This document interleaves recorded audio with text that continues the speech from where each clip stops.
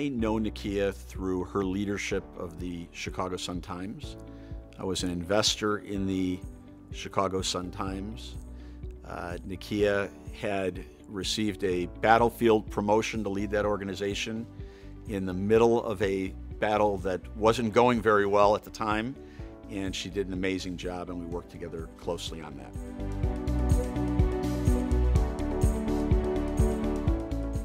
I think Nykia sort of did nothing short of saving the Sun-Times, nothing short of keeping Chicago a two-newspaper town. And so that's a lot of jobs, and that's an important, critical voice and critical service that I think but for Nykia might not have happened.